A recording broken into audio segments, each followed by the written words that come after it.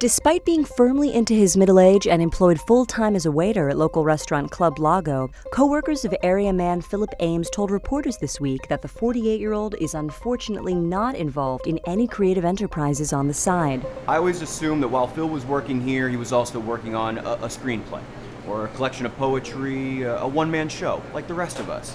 Then after talking to him for a while, I realized this job is his main thing. It's all he does.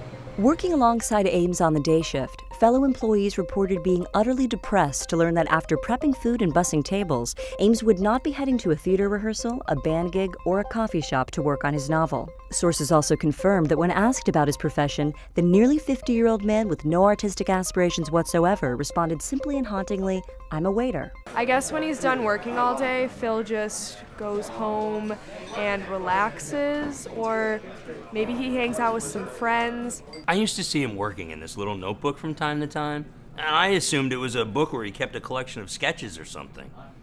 Turns out that's how he memorizes the daily specials. How fucking depressing is that?